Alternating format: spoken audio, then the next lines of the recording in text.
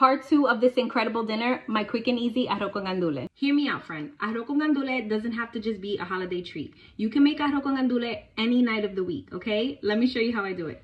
Sorry, I thought I was recording. I put a little bit of avocado oil down and about a tablespoon and a half of sofrito. My bad. Arroz con gandules for the holidays can have all of these extra ingredients that really are wonderful, but a lot of times I don't even have them on hand. No ham is going into this, no banana leaf on top. It really is just gonna be a sofrito based rice.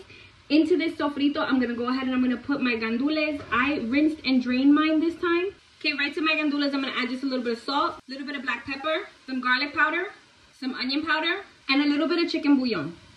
I'm gonna add about half of this can of salsa. And then I've said it before and I'll say it again, as someone who does not like olives, you just need them, okay? So I'm gonna add about that much.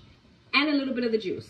Trust me when I tell you, you can't taste them. They just add this flavor profile that you really just can't explain. They're necessary.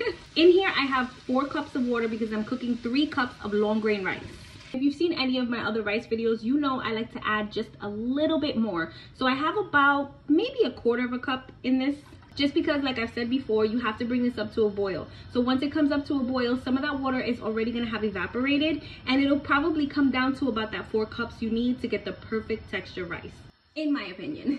I'm also gonna add a packet of sazon. Now, hear me out. If you don't like sazon, you can always go ahead and substitute it for achote oil. There's a couple of creators on here that have really great recipes for some good achote oil. You would use that to cook at the bottom instead of an avocado oil, a plain avocado oil. I actually think I'm gonna make an achote oil this week. I just saw another creator on here, Beatriz. She made an achote oil and posted her video the other day. It looked incredible and I'm definitely gonna try to make that. Now I'm gonna let this come up to a rolling boil and then I'll add my rice in. I actually just forgot that I have some of these pimientos from the potato salad that I just made. So I'm gonna add those in there because they add so much flavor with a little bit of the juice. I also made sure to taste my broth here before I throw my rice in. I did add a little bit more salt, but remember that the salt is based on your liking. So make sure you taste your broth first before you put your rice in because you don't want bland rice.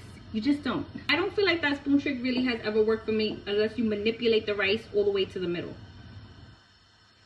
Just shut me up, why don't you? Just shut me up. Okay. I'm gonna bring it down to about medium high and let some of that water evaporate until I start seeing my rice poking through. Now that I can see my rice poking through, I'm gonna go ahead and give this a stir. My lids are all jacked up, so I go ahead and I put a piece of aluminum foil down. You can do this even if your lids aren't jacked up. This just ensures that none of the steam escapes and that your rice cooks well. Put it down to low and just let her do her thing. Our rice has been cooking for about 40 minutes. That's one of the things I love about making rice is that you really could just put it on the stove and just let it do its thing for however long you need to. It looks absolutely incredible. Oh my God, it's perfect.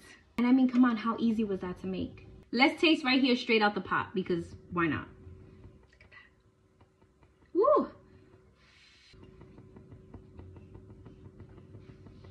Oh my God. I'm just imagining right now the way this is gonna taste with my ribs and the potato salad that I made. Dinner is gonna be so fire.